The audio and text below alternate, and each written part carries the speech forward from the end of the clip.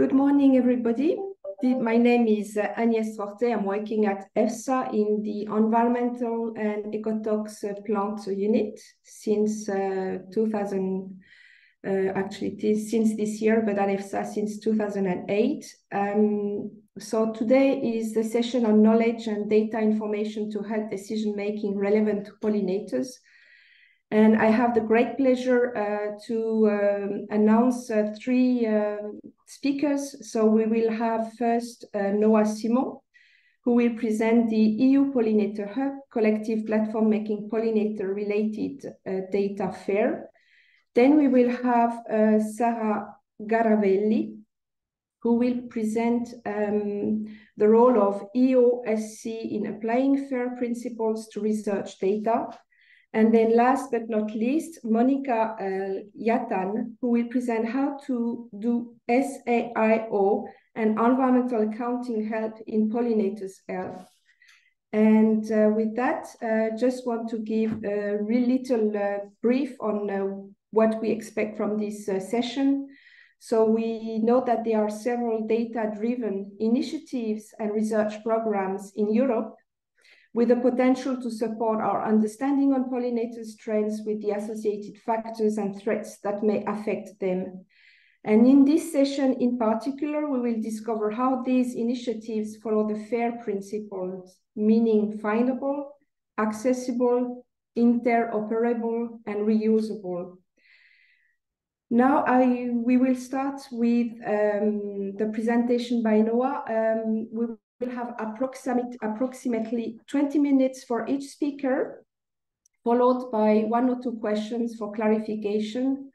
And then at the end of the session, we will have time to discuss further and wrap up. So I just want to introduce Noa Simon, although many people already know her. And so Noa Simon is a scientific director and project manager at BeeLife since 2021. And over the past 14 years, she has provided scientific technical assistance to the European organization BeeLife, following the evolution and implementation of European legislation on the subject of pesticide authorization, agricultural and environmental policy. In more recent years, she has been involved in the implementation of data science to pollinators' health, while continuously providing technical assistance to Belgian and European beekeepers and decision makers. By training, she is a veterinarian and she holds a PhD in agricultural science and bioengineering from the University of Catholique de Louvain-la-Neuve in Belgium. And in her scientific career, Noa has specialized in environmental toxicology, particularly on bees, environmental policy, and honeybee health. So with that introduction, the floor is yours, Noa. Thank you. Thank you very much, Agnès, for the introduction. So, yeah, allow me to share my screen.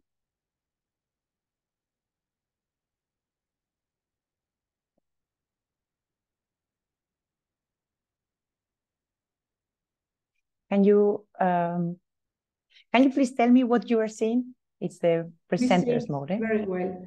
Okay, great. So thank you very much for giving me the opportunity to present this initiative, the European Pollinator Hub. That is, it's a tool that we have been developing already for quite some years now. And it aims to provide a collective approach to understand the pollinator trends and the health, and also to give a tool for to help decision making at different levels. So, but first, why is it needed to have a pollinator hub? So if we take into consideration that pollinators are environmental animals somehow, then that fly away, and then in their flying around, they get in contact with many different threats, many different contexts. So in order to understand what is happening with them, we really need to have in mind this grid let's say, of potential factors that can affect them, and then to understand the interactions that may appear, let's say, and may be relevant in each context. No, not all the so all the factors will affect them, but not all the factors are present in the same or with the same relative importance everywhere. So what we try to do with this Pollinator Hub is to gather information generated by anyone in the field. So it could be authorities, it could be researchers, it could be beekeepers, it could be naturalists, it could be anyone generating some pollinator-related data, which is actually very, very wide as concept. Bring these all together and then try to have a view, so analyze it and interpret it so that we can get an image about what is going on in the field. So the European Pollinator Hub, at the end, it's just an infrastructure that allows different users to bring observations together. But of course, each of us have a different way of collecting observations and data. So what we try to do is to standardize all this data in the way that it can be comparable. And of course, not all the observations that are taken with the same quality, let's say, or I mean, the quality of the gathering, of the collection of data is one thing. And then afterwards, it is a matter of the quality of transferring, of communicating this data. So what we also do in the Pollinator Hub is to do a quality check and a data curation so that the data that is used can be reused, let's say, afterwards. Then what we also try to do is to transform this raw data into valuable information that helps for decision making at different levels. It can be for decision making at field level. It could be decision making at local level or even at European level. And because the most important actually is to make sense of all this data. So to transform the data into information that can be consumed to do something else. And as I said, because pollinators are a matter of all of us, and there are a lot of people involved into gathering the little pieces of the puzzle. So what we try to do is to have a collective approach to this, to create actually a community that is contributing to get a better picture about the whole situation. So, and a little bit of the history, as I said, that we have been developing this for some years now. So we divided the development into several phases. The first one was a proof of concept. This we did it thanks to a project that we were part of. And then afterwards, the prototype and the operational platform have been supported by the EFSA.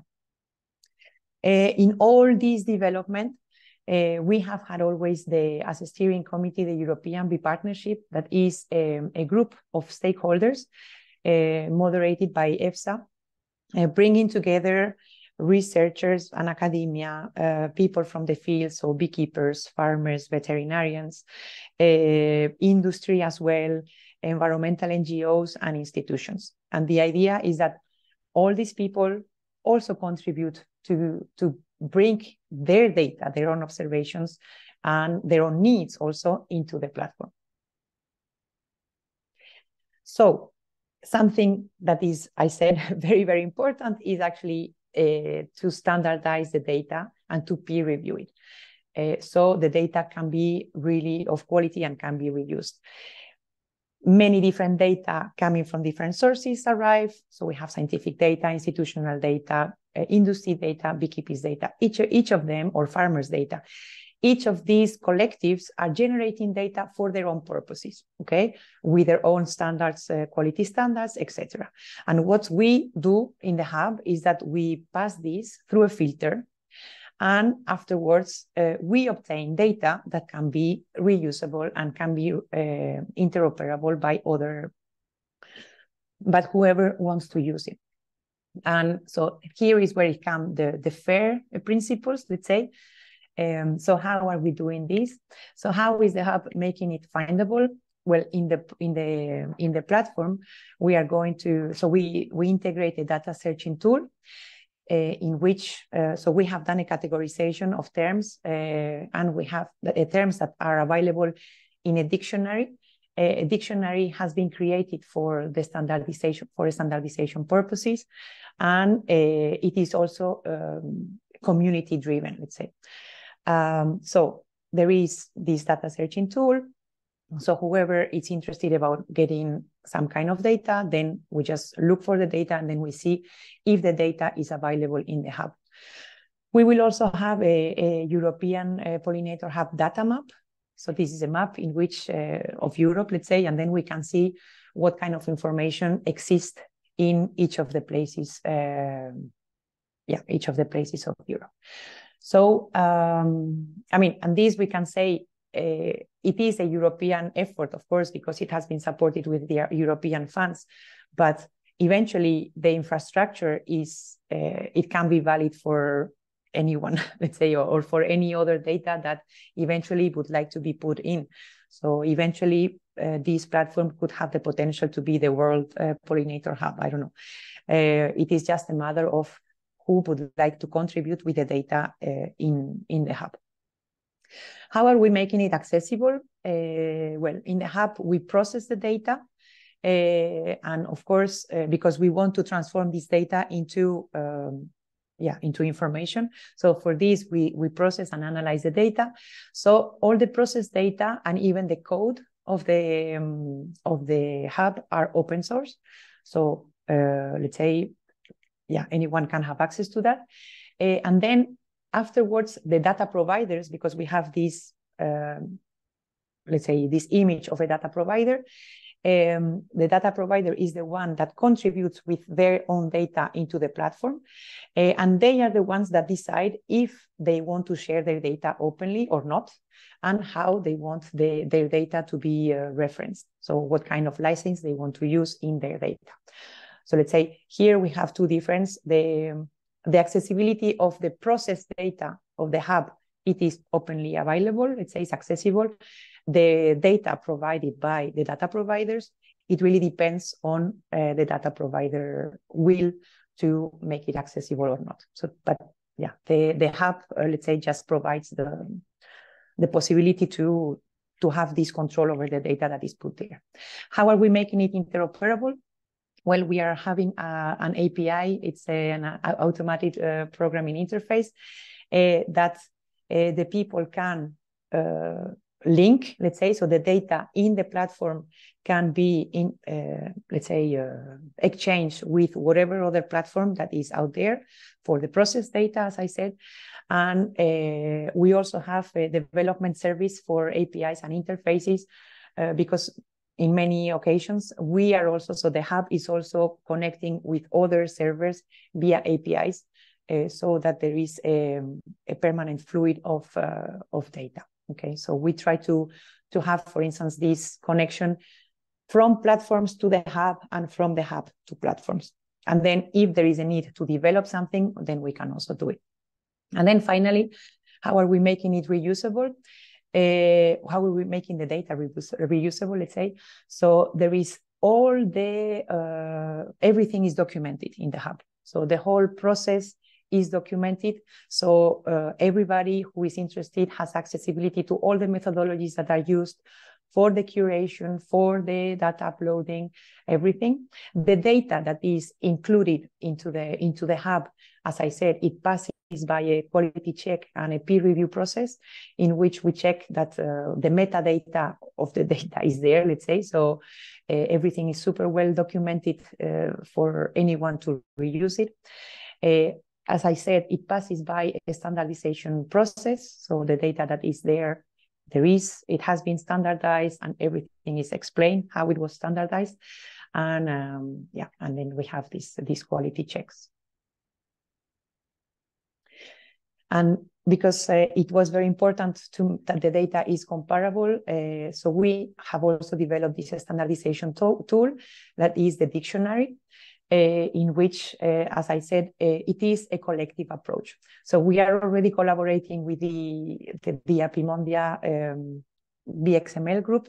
This is a group of experts that are trying to propose a dictionary of standardized terms for beekeeping, let's say beekeeping and bee-related terminology.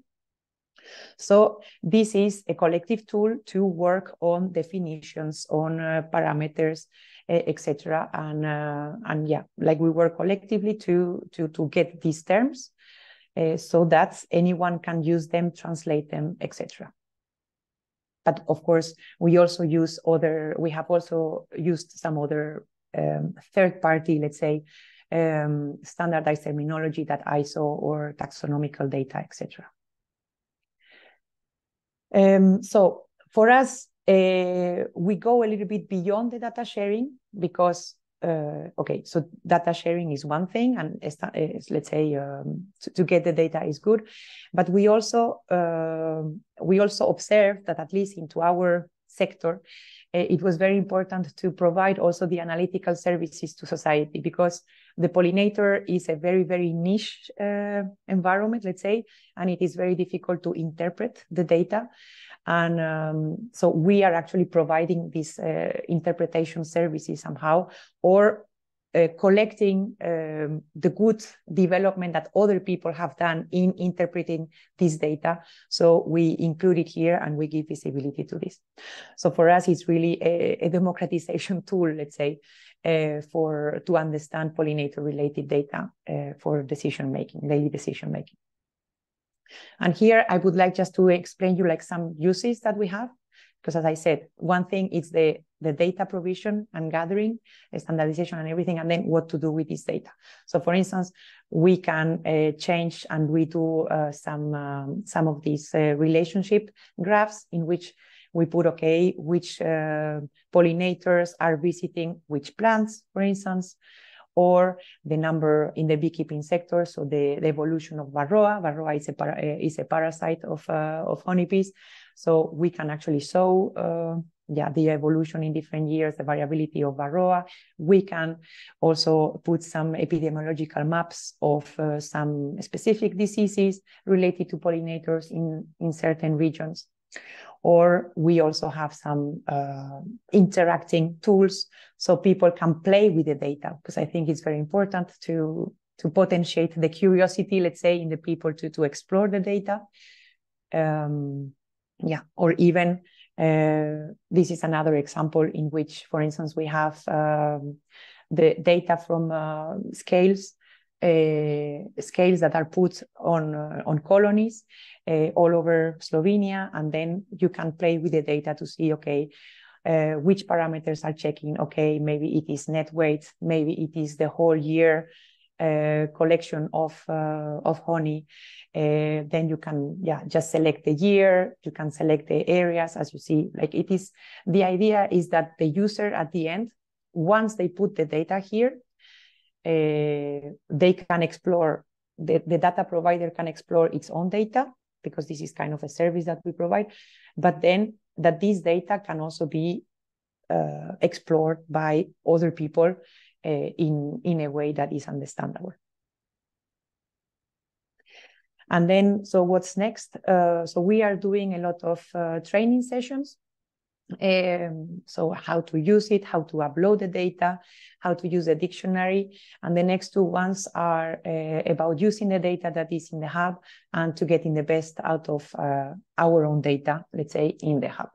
So I really invite you to register to these training sessions, because they are very interesting and they are very educative and interactive, let's say. And just to remind that the Pollinator Hub, it is now under development, so we are testing everything, but it will go live in March, most likely in March next year. And with this, I would like to thank you for your attention. I don't know if, Agnès, do I have a little bit time? I just wanted to show how it looks. Yes, please, Noa. Okay, so I don't know what I'm showing, so just a minute, because I don't see. So what we have is a presentation. So if anyone wants to go into the website, there is a presentation interface where we explain a little bit more about what is it about, a little video and everything, what kind of services can be provided. Let's say what is the whole logic of the collective approach, let's say. So the kind of things that we develop. And then, so when we become a data provider, for instance, we want to collaborate with the initiative, then we end up in the application in which we can so start, for instance, using the dictionary, participating to the translator, to the proposal of definitions, terminology, etc. And then we can also share data. So here you can see, for instance, the amount of data that I have contributed with. So here you see, like, of course, we are part of the development, so we contribute a lot. And then, so because we know that people work in teams, and mainly for research projects, for instance, that's very important. So we can create different teams. And then in the team, so for instance, here I have 2 teams for 2 projects that we collaborate. So we can have our own team environment, and we can include here the databases of the different projects that are only, we can make that they are only available to our team, to our group. And then whenever we decide as data providers that this data can go live, and then the embargo can be removed, then that's it. Then we can make it public to everybody. So we are trying to make it, as user-friendly as possible, let's say. So if you have other, I mean, here, for instance, I have also my own data for my, so I have one data set that I only wanted me to include it here. So for instance, here it's only myself putting this as a data provider, but that's okay. You know, so this different, we can actually use it as person, as a team, or as a project, or yeah. And so with this, I would like to finish my contribution. Thank you very much, Noa. That was very interesting, and I think we can explore further at the data providers when they want to submit data. Probably they can liaise with the email to you. They can liaise with you and see how can this be arranged through this create new data sets. But talking about end users, finally, who would be the end users of this operational platform? Sorry, I'm just trying to come back to you because I don't know where it went anyway. So the end users for us is different. They can be people. So we have different profile of users. The users that can, let's say, the people that are just curious to know what is happening with pollinators. And then, so these people can just go into the platform and play a little bit with the data, and then that's it. Then there are people who want to go, who need a little bit more. They need to have a little more in-depth information. So for this, they already need to register into the platform, and then they can start interacting much more with the data. And then they have the possibility to do different visualizations, different reporting. They have other tools, let's say, to go a little bit farther into the consumption of information, if we can say. Then we also have as users the people who want to share their data. And these are the data providers. And in the data providers, we have very, very different profiles. So we can have, for instance, people that are scientists, for instance, data scientists. So then they can put there, they are very, very knowledgeable about what to do with their data. They can analyze their own data. So for them, we are just providing a tool that is helping them standardizing the data, giving it a way, peer reviewing their data, let's say, and also give helping them to format the data into a reusable format. But then we also have people that are maybe citizens that are collecting data because they are curious, I don't know, or because they are beekeepers who have scales or things like this. But afterwards, they do not know what to do with their data. Or beekeeping associations, for instance. They are collecting a lot of information from the field and they don't know how to analyze this because they don't have competency in statistics or whatever. So in this case, the hub provides them with some possibilities to process and visualize their data. Okay, I think yeah, that's there are multiple end users as I can see, and that's very rich and good to hear. There is a question in the chat that I would like to raise. Will there be a pollinator hub in Asia? And that's from Christian Bonillo. Well, I don't know. We are in contact with the FAO actually because I know that the FAO wanted to propose these kind of platforms in different continents. So we said, like, please don't reinvent the wheel. Like, we have already put a lot of effort into this, and the structure of let's say, or the infrastructure can be the same one. So it is just a matter of using the same thing and then adding data coming from different data providers. So it is just a matter of using it. If it is called the EU Pollinator Hub or the Pollinator Hub or whatever, it doesn't matter. But this is something that we are exploring. And of course, there could be an Asian Pollinator Hub. And we certainly are completely in for this tool to be used as much as possible, no matter where. Okay, thank you, Noa. I think it's also a matter of collaboration, strengthening our collaboration. Would you be kind enough to answer in the type answer to the person while we go to the next speaker? This Sure. is for recording purpose. Thank you, Noa. With that, I think we should move.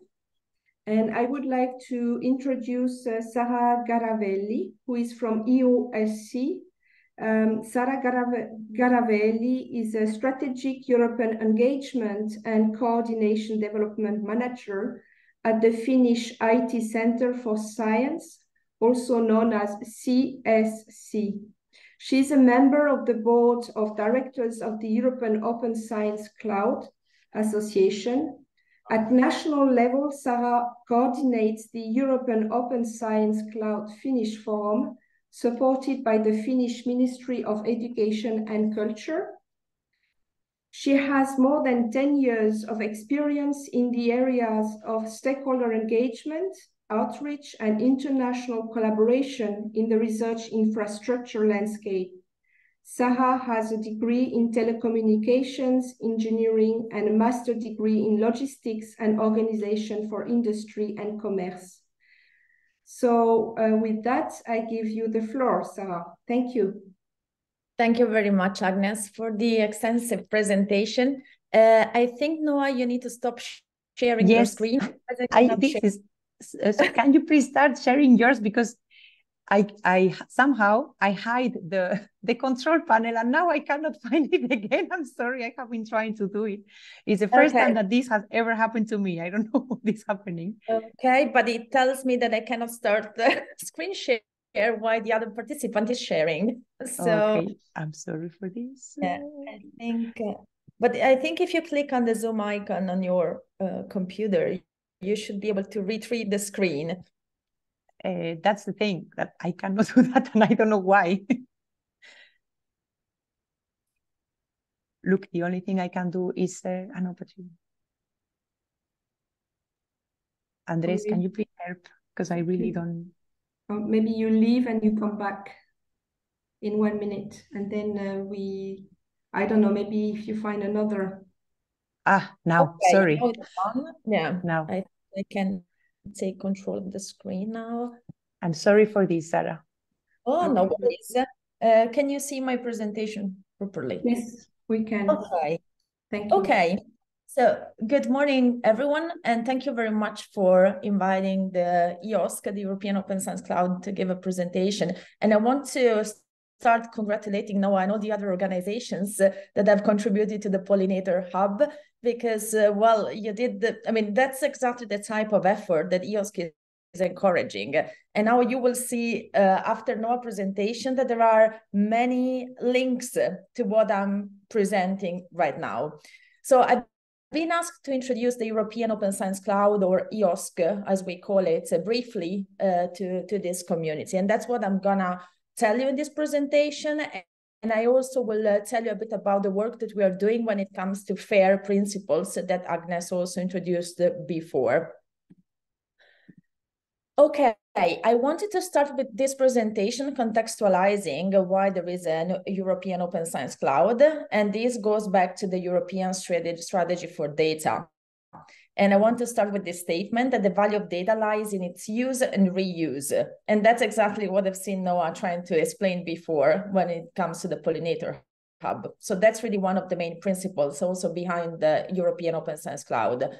So research data need to integrate with other data and interoperate with application or workflows.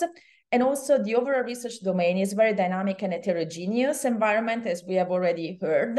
So really there is the need to generate added value from the resources that are today available. And this is one of the main objectives of EOSC. So we need to start stopping doing double effort in collecting data, in analyzing data. So once the collection is done, we really need to reuse as much as possible and generate added value from this data.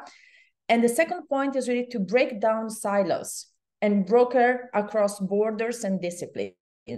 So data coming from different disciplines can be reused and of value in other contexts and domains. That's why the European Open Science Cloud initiative was created. So it's a European initiative, but also in this context, okay, this is focusing on Europe, but there are other, let's say, commons that are appearing also in other continents. So indeed, we are focusing on the European area, but always collaborating also with other continents. The purpose, we say, is to build this European web of FAIR data and related services for research. What does that mean? We want to enable that research data is easy to find, access, interoperate, and reuse. They're the FAIR principle, but also that the research outputs are sustainable and trusted and at disposal of all the disciplines. This is why EOSC has three main objectives. The first one is really to make sure that open science practices and also skills are rewarded and thought, becoming the new normal. The second objective is about standardization, and we heard this also in Noa's presentation. So we really need to make things interoperable, so select the proper standards and work in that direction. And the third objective is more, how do we do that from a technical perspective? And the idea behind EOSC is to establish this federation of existing infrastructures. So EOSC is not creating any new digital platform. So we are not building a new, for example, Pollinator Hub, but we are trying to connect existing infrastructures to make sure that data are easily accessible, findable, and reusable. And not just data, but also services.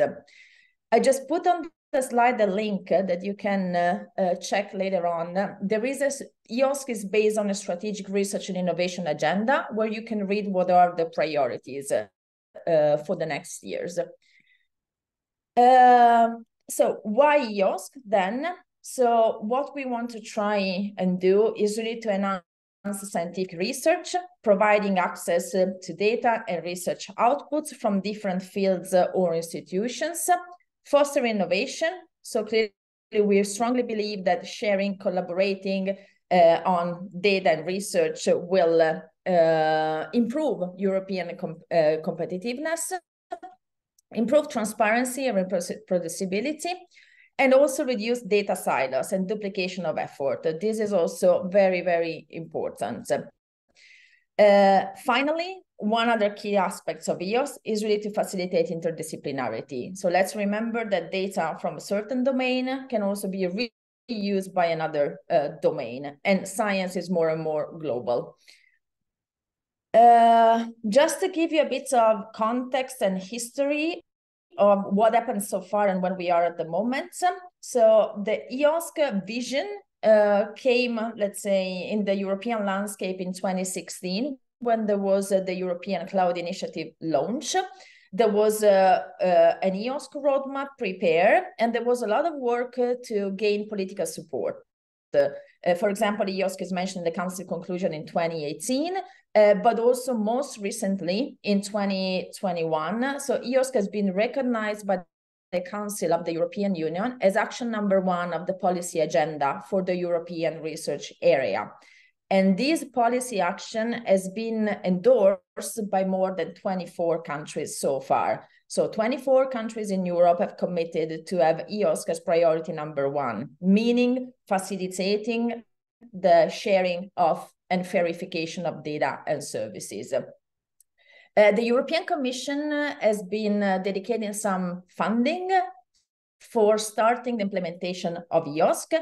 And when I'm talking about implementation of EOSC, we are talking more about, from one side, working on fair practices and making sure that communities are aware of the FAIR principles, they know how to deal with the FAIR principles, and they work on some use cases. And on the other side, there is the aspect of the federation. And when it comes to the Federation of European Infrastructure, Research Infrastructure, Data Infrastructures, there have been some work on prototyping at the moment. And recently, we had the first procurement issued by the European Commission in order to have a system, an operational system in place by 2024. So I think that this presentation is very timely, because from January on, you will see something that is officially an EOSC product to start the federation. I just wanted to highlight also a governance-related aspects, so you can understand a bit how the initiative is organized. So in 2021, EOSC becomes a co-program partnership. So that's the governance instrument.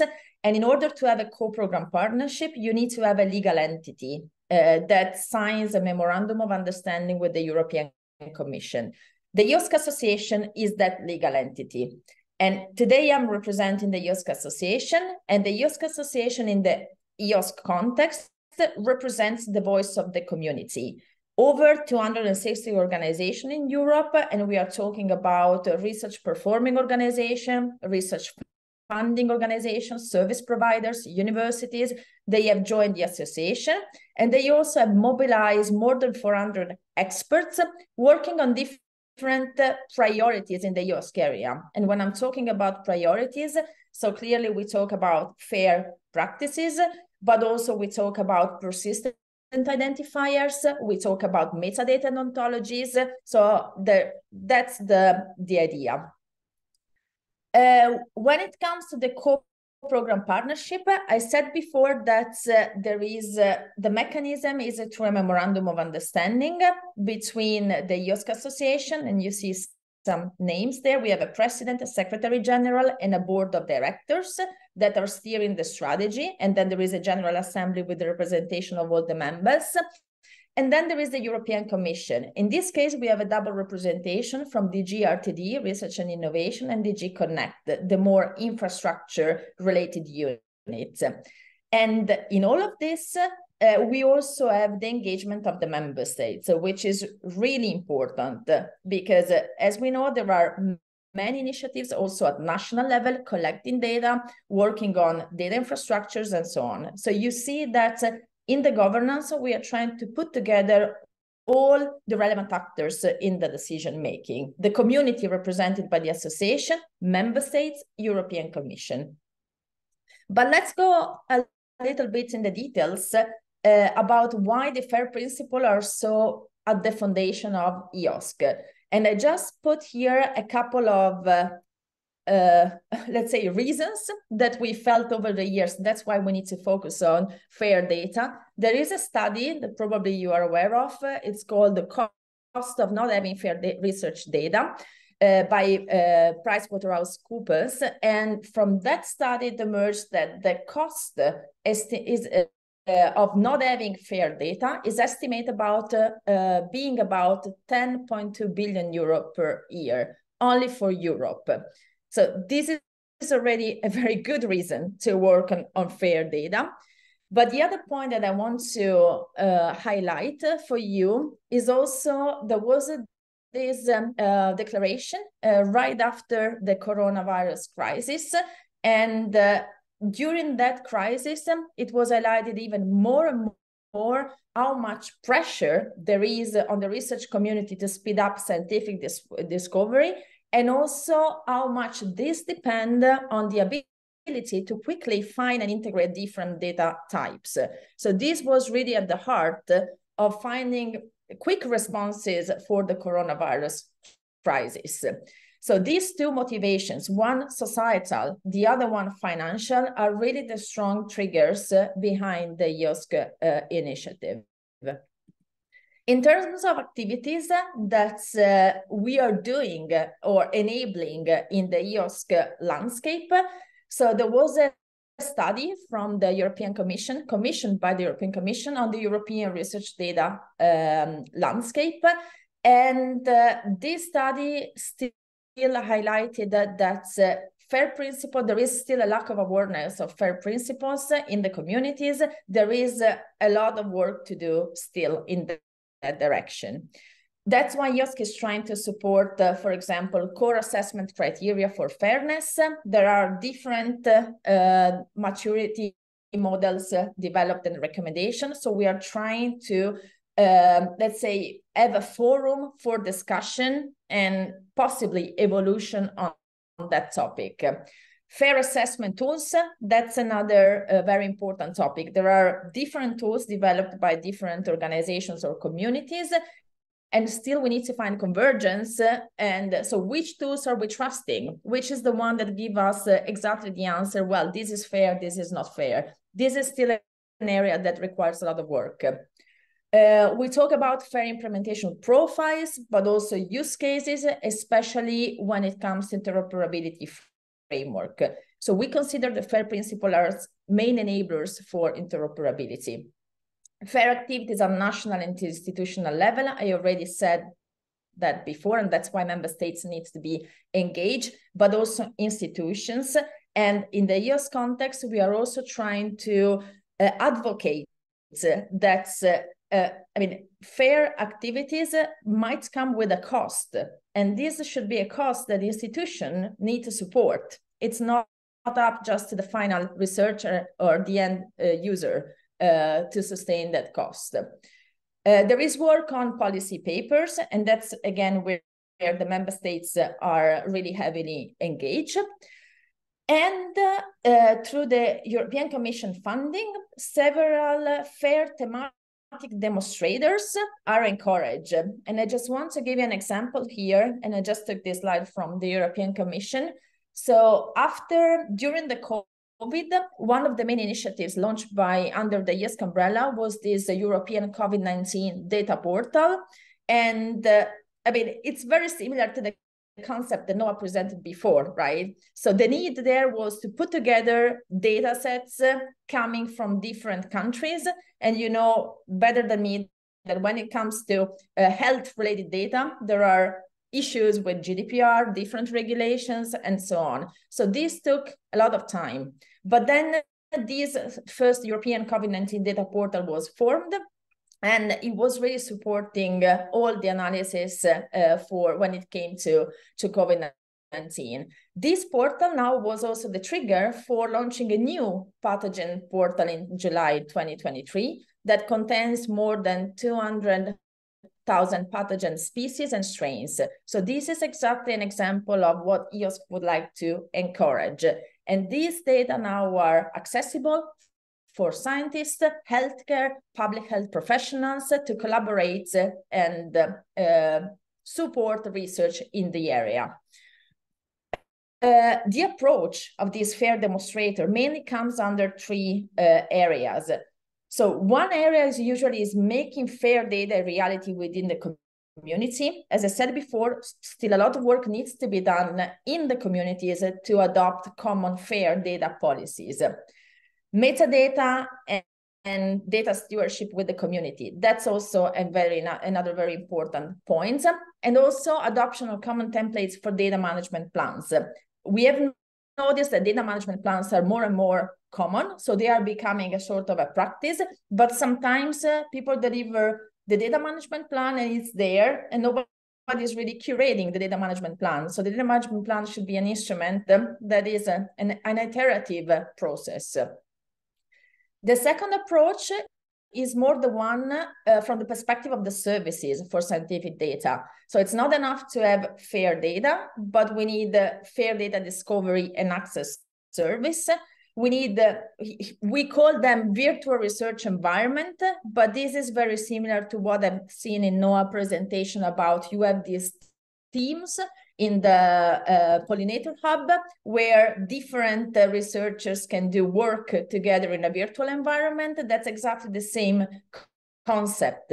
And to do research, data is one aspect, but maybe you need other facilities like computing, storage, or specific services. And that's why all this part also about analytical services is there.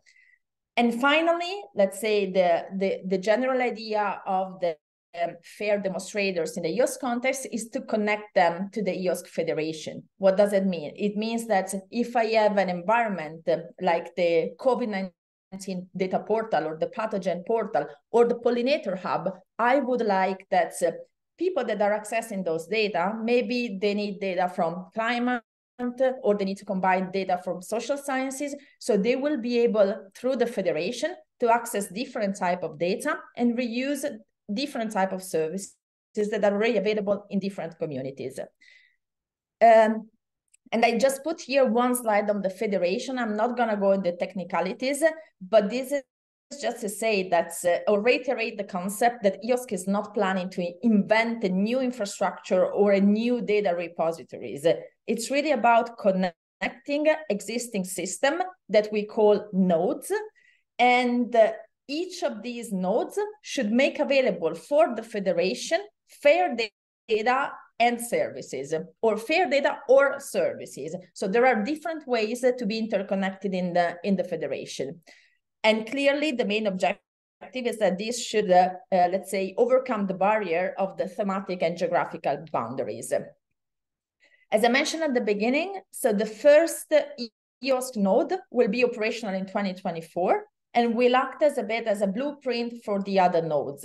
We are still discussing in the community who can be a node. So the question, for example, for this community could be, is the Pollinator Hub a node?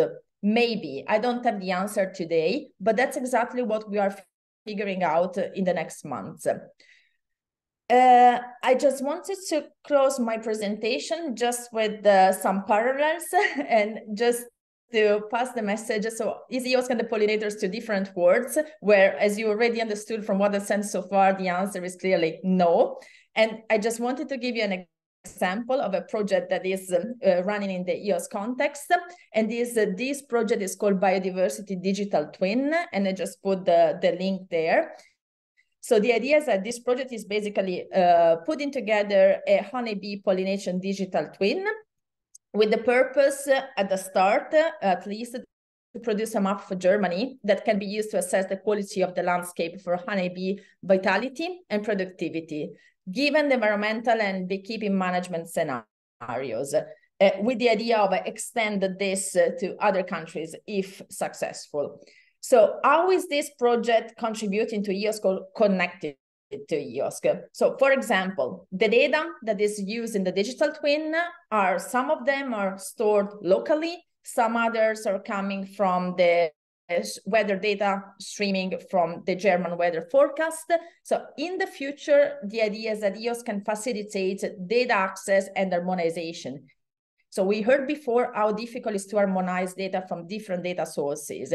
Having a data federation at European level should help, or should make a step further in being able to access data coming from different initiatives.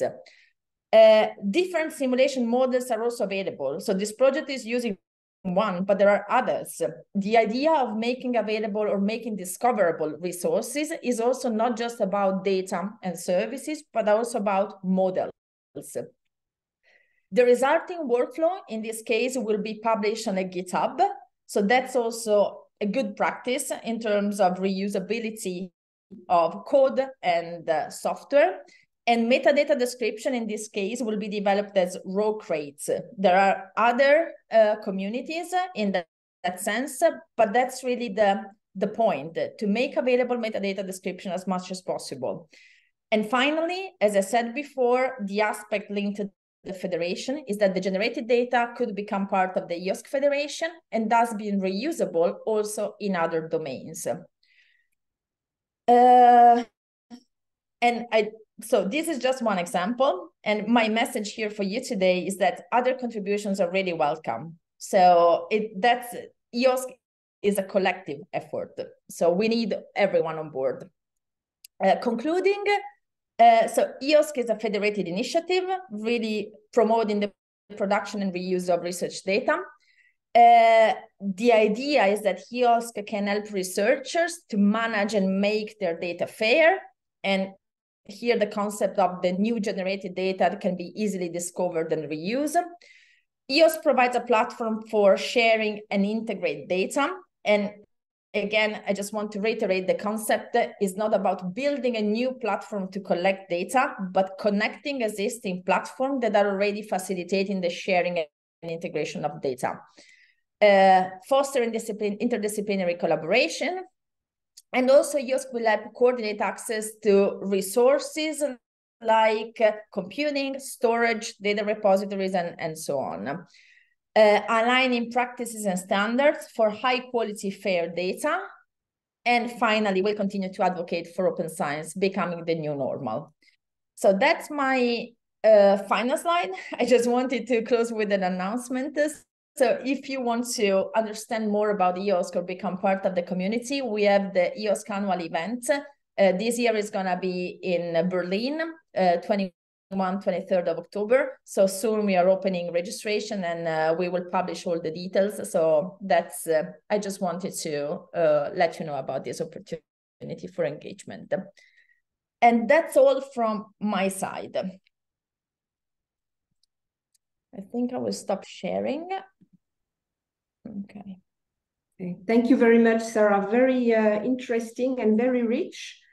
I have a question. If I don't see any question in the chat regarding, so you mentioned the COVID-19 as an example, and you open in concluding that, you know, any research project, any person interested could liaise with you to share the data. However, I guess it has to be limited. So I don't know. I'm just wondering, in terms of interest, how do you select? Because you have to select, you have to prioritize, I guess, among all the possible avenues, opportunities that would be offered to you. So how do you select the research project, and how do you interact to make the process smooth and efficient? Yeah, so thanks for the question. So indeed, I think that there are two different aspects when it comes to who can contribute and how. So as I said before, in 2024, we will have a first European node. Okay, this European node will be owned by the Commission. And the idea is that this European node will be the one, for example, providing the functionalities for the federation with other nodes. And I give you an example. If I am part of a research infrastructure, okay, my research infrastructure maybe could be one other node in a specific thematic domain. So what we have to do is really to find the technicalities, but also the legal framework to interconnect in the federation. Once we are connected, it means that end users that are entering the European node, for example, can see the resources that are available in the research infrastructure, and we are not changing the existing policies of the research infrastructure. So if the research infrastructure says that certain users can use their data or services, this will remain the same, okay? So it's not about changing policies or enforcing new policies, but the idea is really to give seamless access to different resources so that the end user has, let's say, a broader portfolio to navigate. So that's one option.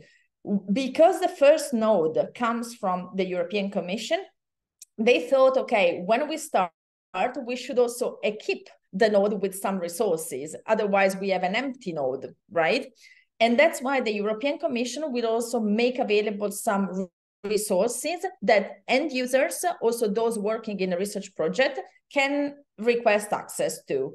So there will be some services like file transfer facilities, computing, container, Jupyter notebooks that can be freely used by end users and research projects. So summarizing, I think that the idea is that, so there is no selection from, let's say, the federation perspective, but clearly the resources available, it depends on the nodes joining the federation.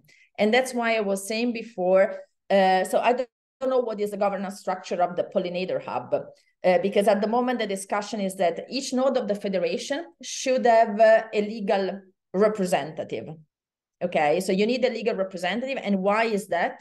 Because we need to ensure quality, and we need to ensure that the services are provided in the way they should be. So if there is, if someone, for example, in the context of the Pollinator, if you have a legal entity, the Pollinator Hub, for example, could be one of the nodes. So you will be part of the federation. And this means that researchers in Europe, maybe if they access the European node, they will discover the EU Pollinator and they will come to you, okay? So it's not that we are transferring any of your data in a centralized system in Europe. So the data and the resources remain there. So it's more a way to increase the discoverability of these resources. And the same applies, for example, for the infrastructure at national level. It's not, the idea is not to encourage researchers at national level that are already served by some research infrastructure to go to a central European point. But if the national infrastructure is part of the federation, the researchers on national level will see and discover other resources, data on services. So we are not changing the entry point, but we are enriching the entry points with other resources. So that's the idea. Okay, no, that's very, very clear. Thank you very much, Sara. I think Noa wants to also join in, and you have a comment, a question? I had a question, actually.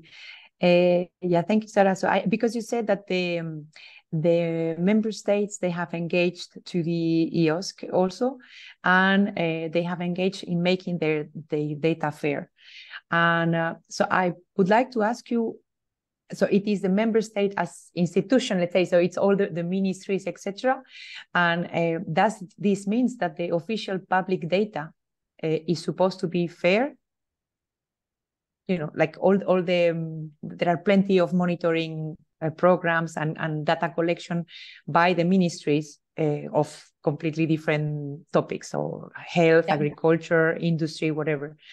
And actually, we have been looking for some of these, and it is very difficult to access it. So that's why I was very interested to hear this, because I don't know how this engagement is translated in practice. Yeah, thanks for the question. So indeed, the persons that are engaged in the governance of EOSC from the member states, we are talking about representatives coming from the ministries, usually education, culture, science, also economics, depending on how, I mean, where EOSC is positioned in the different countries at ministry level. The idea is that, as I said, there is at least 24 countries that are endorsing this EOSC action as action of the European Research Area. What does it mean? It means that usually these are the countries that have in place a national fair policy. Not all the countries are there yet. The specificity of how this translates in the country, it's different from country to country. So it's not that this policy is dictating standard rules for all the countries. That's not what it says, but it shows a commitment from the country that can be translated in different type of actions.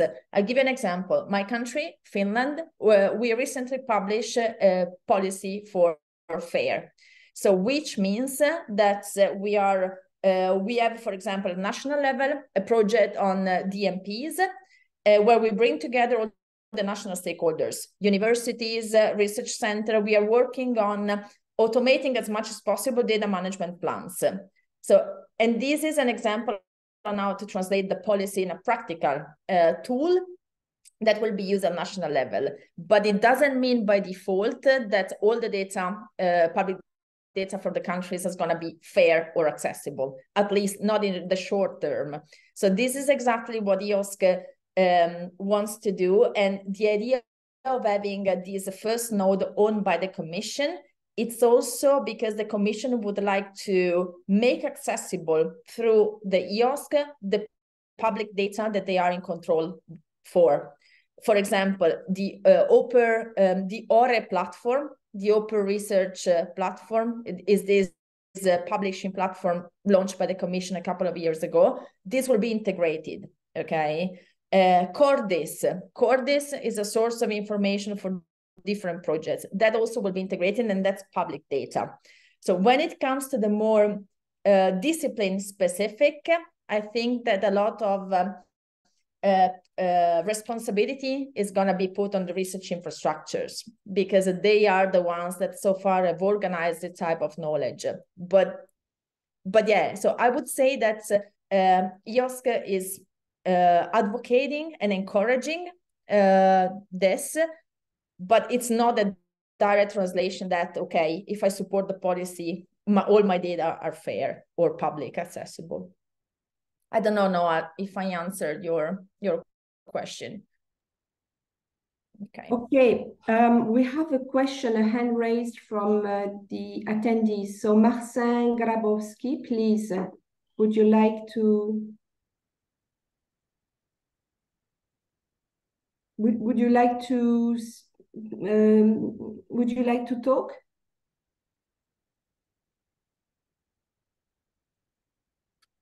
You are muted.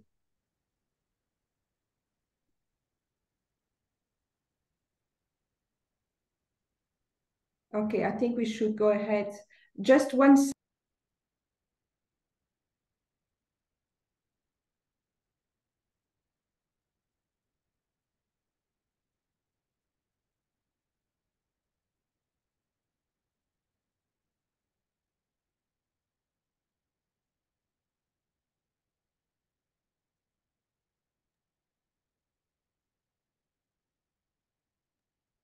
Apologies for that. I think we should we should go ahead and Marcin Grabowski, if you want to raise a question, I would invite you to put it in the chat and we can take it for the next, after the next speaker.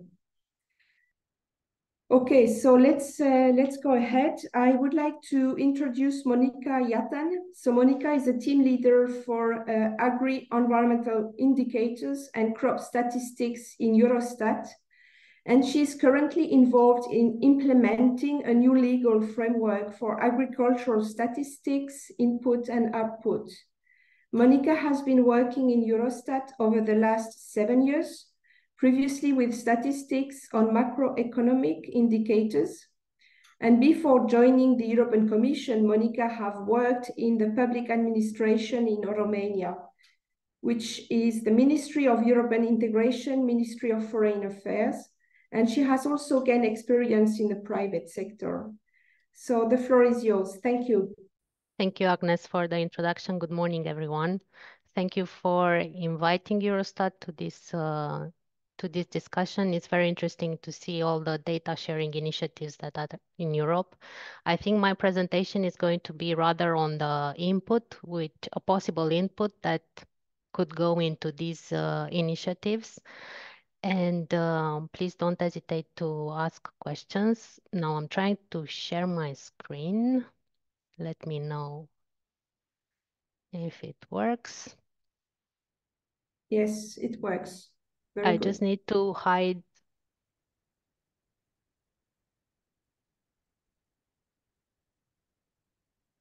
Okay. So my presentation is going to be about this new legal framework that we're working on, the statistics on agricultural input and output, and also about an initiative on environmental accounting that Eurostat has. And I'm going to try to show a bit how this could possibly help with the discussion on pollinators. I'm going to start with environmental accounts to explain a bit what they are about and what this new legal initiative on ecosystems is about. And then I'm going to move to my field of expertise and what I'm working on at the moment, which is statistics on agricultural input and output. And here I'm going to concentrate specifically on the plant protection products and how this new legal initiative is going to change the way the data is available for the pesticides as we know them in common language.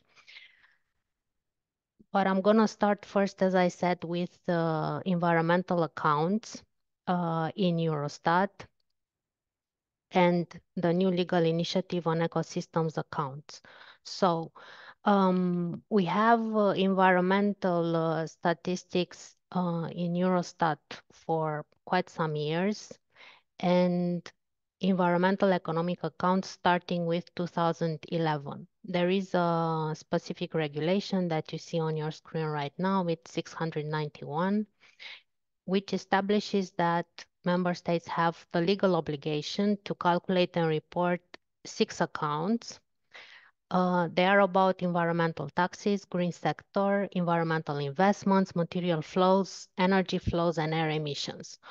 So up until now, it was the environmental accounting that was published by Eurostat, which contained all these silos, let's call them, to give a bit of a view in how accounting in this very delicate sector is taking place.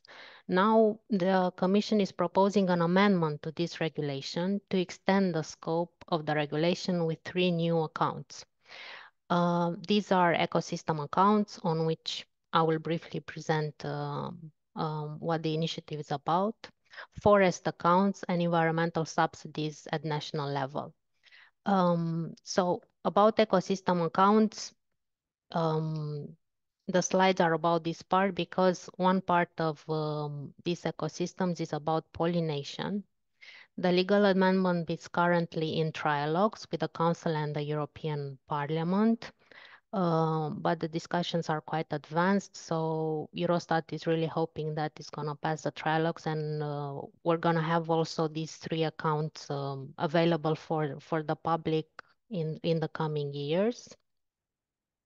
Now, to understand ecosystem accounts and what we are looking for to receive from the countries, we are talking here about 3 layers of information. So we have the ecosystem extent account, which talks about the surface covered by the ecosystems. The total surface of the country is covered here, so also urban areas. We have what we call an ecosystem condition accounting, which measures the health condition of the ecosystems and is related to degradation or pollution, for example. And then on top, it's the ecosystem services accounting. And here we look to measure the benefits of the ecosystems for society. And there are several ecosystem services that Eurostat is giving priority to, and pollination is one of them. The next slide is about this part. But other services are about global climate regulation, air filtration, for example. So really the top layer of what we call services on top of the surface and the health of the surface. Now, about ecosystem services, as I said, Eurostat is considering, after discussing with the member states, that there are 7 ecosystem services, and one of them is about pollination. And you see here the definition that was chosen for this service, which is the ecosystem contribution by wild pollinators to the production of the crops. This contribution will be reported to Eurostat in tons of pollinator-dependent crops that can be attributed to wild pollinators by type of crop for the main types of pollinator-dependent crops comprising fruit trees, berries, tomatoes, oilseeds, and others. Data will be reported in the supply and use tables, like it is in national accounts, so kind of an input and output table. And if this presentation is going to be circulated to the participants, here you have a link to the compilation guidelines for this type of data. It's a non-final draft, but still you can have an idea how they look like. For the moment, the Commission is proposing that the first reporting year is 2026 with the reference year 2024, but this date is still under negotiation, so it can be that it's gonna be later, but Eurostat has proposed this as an entry in the negotiation start. And again, I hope the presentation can be circulated because there's a lot of information on Eurostat site here on top of the guidelines that were on the previous slide. And now to move forward, I'm going to present the other legal initiative, which is on statistics on agricultural input and output. And here, okay, the legal framework, it's quite wide, but I'm gonna concentrate mainly on the plant protection products, so pesticides as we know them, and to show you a bit how this legal act is going to improve the data availability on pesticides. And to show that, I'm going to talk a bit about how the current statistics on the Eurostat public database look like. Maybe some of you are already familiar with that. So currently Eurostat is publishing 2 tables on pesticides. One is on sales and one is on use. The regulation that we are based on and that gives us the possibility to collect data from the member states is 1185 on pesticide statistics. It's a regulation which has links with the SANTE regulations, and this regulation obliges Eurostat to aggregate the data before publishing it on the website. This means that even if we receive the data from the member states at active substance level, we can only publish the data aggregated by the intermediary aggregates above the active substance level. So what we're publishing annually for pesticide sales is kilogram of total sales by major groups, categories of products, and chemical classes. And this has been quite a complaint that we have received many times, that the active substance basic level is not available. Is not available because of legal constraints, and it applies also to the table on PPP use in agriculture, which is a 5-year data collection. And here again, all the quantities and the treated hectares are aggregated. On top of this, what we now receive on pesticides in agriculture from the member states is data for at least one crop and 1 year during the 5-year period. And the crop or the crops and the year or the years are at the own choice of the member states. So the table is not quite usable. It has a lot of empty spaces due to this requirement. So overall, the data on PPP use at the moment is not very comparable or usable. Now, what SAIO has introduced, the regulation regarding the statistics on agricultural input and output has been published. You have the number here is 2379, published last year. And for pesticide statistics, the sales data will continue annually, just like it is now, starting from 2025. The major changes are the pesticide use data because it's going to be annual starting from reference year 2028, and we're going to have a transitional period 2025-2027 where there's going to be a data collection for reference year 2026 for all the member states. So it's going to be the first year where we're going to have data from all member states for the same reference period. Again, we are quite linked with the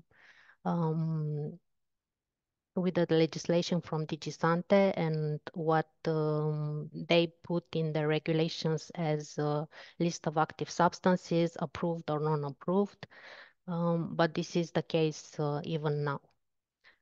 Now, what is the coverage of this data or what it will be under SAIO?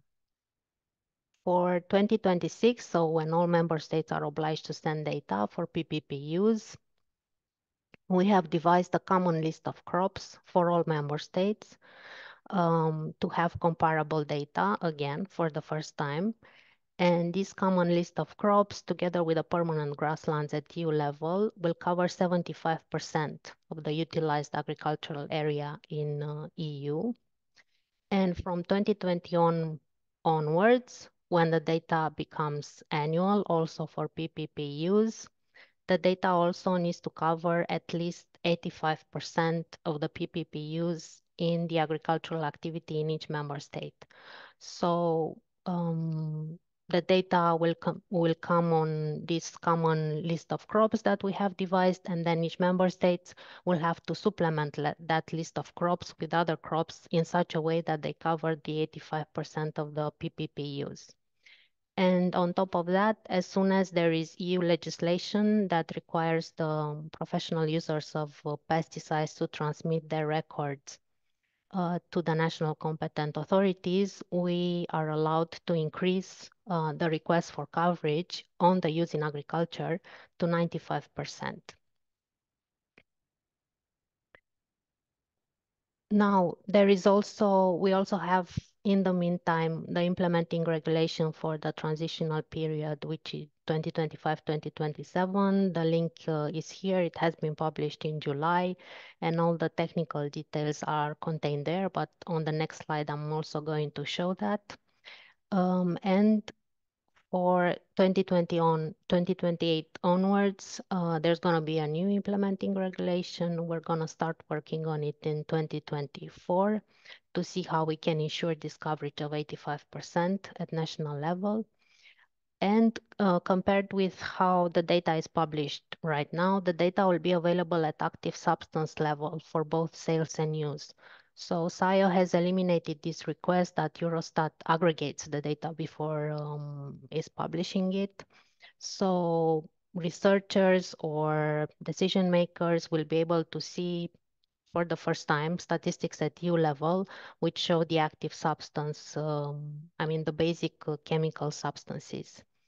The data will be at national level data, and the reference period will be the calendar year. The calendar year for the data on sales.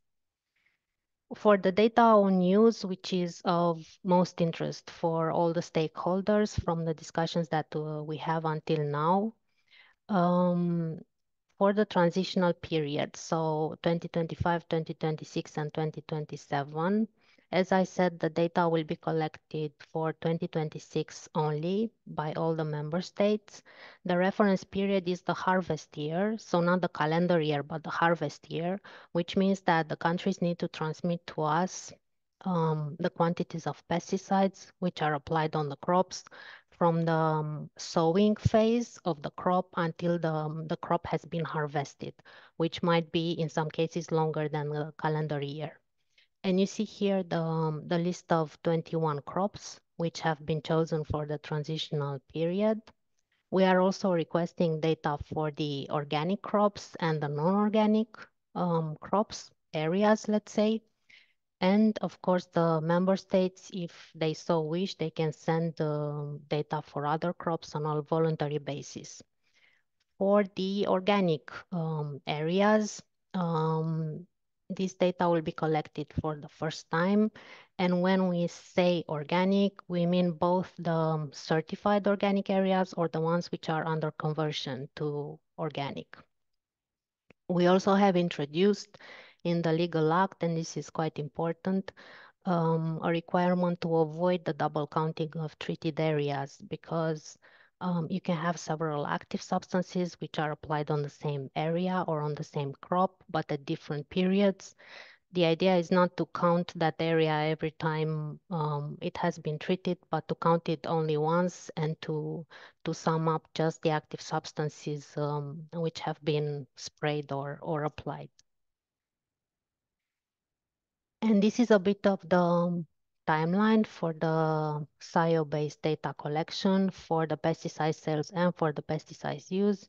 And you see here a bit the differences because, as I said, for sales, the data already now is annual, collected annually and published annually, and it will continue to be like that. Under the SAIO framework, the first reference year is going to be 2025. The reference period remains calendar year. The deadline to transmit the data under SAIO will be end of December 2026, and we expect to publish it somewhere in Q2 2027. Whereas for PPPUs, the first reference year under SAIO will be 2026 for the harvest year of 2026. The deadline again is 1 year later usually, so 31 December 2027, and we expect to publish this data for the first time in Q2 2028. Again, there are links here both to our articles on consumption of pesticides, but also to the Eurostat website on agriculture or on the methodology on different agri-environmental indicators. There's a lot of information. I also put here our functional mailbox, so if there are any questions after this presentation, you can also contact us there. Thank you very much. Thank you very much, Monica. That was very inspiring. Yes, thank you. We have a question, but before I just want to clarify that all the recording will be available through the EU Pollinator Week website and also the presentations. We have a question from Mara Kazaku. I hope I pronounced the name correctly. Apologies if this is not the case. Who exactly will report on the use of pesticides, the farmers themselves? And if so, how will you ensure the data will be accurate? So even currently, the regulations in place require that professional users of pesticides keep records of what they have used on the crops. This is a legal requirement, and normally it should be checked at national level by the competent authorities. This has to be done. Now, starting with 2026, there's going to be electronic registers for the farmers, so they will have to input the data electronically. How you ensure that it's correct? Well, usually the professional users of pesticides is somebody who is quite well trained. Otherwise, they wouldn't be allowed to put that. It's also in their interest because they are controlled on this. Of course, there is a list of active substances, so we cannot introduce anything else other than that. I mean, there are checks which are implicit in the filling of the registers, and it's the national authorities usually which take care that the registers are filled accordingly, and they do the controls that they can. At Eurostat level, we have other types of checks, which are coherence between the data that is sent to us. We check that the aggregations are correct. I mean, there are a lot of checks. Of course, there can always be errors, but these are unavoidable. Thank you, Monica. I don't think we have any more questions in the chat. So we have, yes, you, Noa, you want to say something, please? Yes, I wanted to ask Monica. Well, actually, also to make a statement. We are very happy actually that the efforts in the SAIO are there, because we already observe a big some diversity in the way the regions and the member states collect the same crops. So this is going to be already a very nice exercise to harmonize just the names of the crops. That will be even very good. Yeah. So that's very nice. But my question is about the detail of the data that will be published, that will be available. So what's in terms of the level of aggregation, how will it be published? Like, what will be the more detailed year reference and time? You know, in reference, in geographical terms and in time-wise? So in time, so the reference period is always a year. For sales, it's the calendar year, how much, how many kilograms or tons of pesticides have been placed on the market in a member state in a calendar year. For use under SAIO, it will be the harvest year. So again, you will see one figure per year, per crop, per active substance, etc., etc. But it's the year, nothing else. And the regional level will be national, because this is how it was, SAIO was negotiated. So we're not going to NUTS 2 level or NUTS 3 level. But at one point it was going much further, no? Yeah, I we think it have was the NUTS 2. negotiations. Yeah. Okay. But you always have negotiations with the council, with the parliament, and yes, it's the pesticides was quite a topic in the negotiations, I have to say.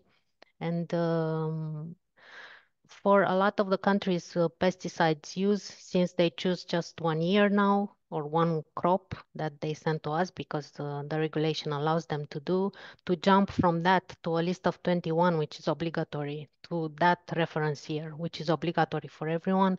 It's quite a jump in their statistical systems. I mean, this is not raw data. This is statistics. They have to ensure a level of quality, otherwise they are breaching the regulations. So in the negotiations, it was, we stayed at the national level. Even if for other SAIO data sets, we go at NUTS 2 level, indeed. Okay, thank you. Maybe in the future, yes. We have another question in the chat, and I would like to have at least 2 minutes left. So we have 3 minutes left. Maybe you can answer, Monica, yes, in 1 minute. Yes, the answer to Iveta is yes.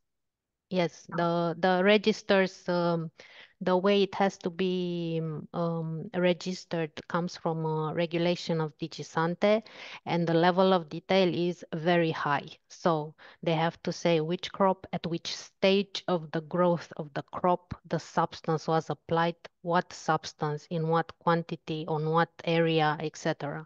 I mean, the level of detail is very high and very chemical also, let's say. So thank you, Monica. So I think it's time to wrap up, and rather than taking the floor, I would like to give you the opportunity, each of the speaker, to have a final word on, you know, how do you take that further, listening to the 3 speakers, well, to the 2 speakers. How do you envisage the future? How do you see the interaction between these 3 initiatives working? So what would be your concluding words? So please, Monica. for us, it's always extremely interesting to get in touch with people who really use our data, because sometimes we get caught in our statistics here, and we are kind of in a bubble between statisticians, and we rarely are invited to places where we really see how the data is used. Because if you don't see how the data is used, then it's very difficult to do your regulations or to see what are the real needs. So Okay. for me, really, thank you very much for inviting me, because it gives me the perspective of the usage. of the Thank data. you, Monica. And Sara, would you like to say a few words? Yeah, indeed. So thank you also from my side, because from my perspective on the other side, it's very interesting to understand, I mean, all this evolution in terms of new data that are going to be available. And again, so this is, let's say, a specific community, but there is another world outside this, and they would benefit a lot from all this data that you are making available, and also the simulations that you are doing. So I can really see a lot of interaction in the future, and you can bring a really good contribution to EOSC and to our overall objective of cross interdisciplinarity. Yeah. Thank you very much, Sara. And Noa, just a few words because it's time. Yes. No, so well, certainly I learned that now I'm going to contact directly Sara to see the step forwards. So the next steps to give another dimension precisely to the European Pollinator Hub. And of course, I was very happy to hear about what Monica presented, because we are eager users of Eurostat data, just a little bit frustrated. So we know very well the data that is there because we use it, and it's just frustrated that the level of accuracy, not accuracy, the level of detail is not very pertinent for us, let's say, because we are, of course, looking forward to have data expressed as even at postal code level. But yeah, so we are definitely in charge, let's say, in contact with all these data initiatives, and trying to contribute as much as possible to each of them. So thank you very much to all of you, and in particular to the three of you. And with that, we need to stop because time is over. So thank you very much for all your presentation and enriching discussion. Goodbye. Thank you, Agnès. Thank you, Agnès. Bye-bye. And thank you. Bye-bye. Bye.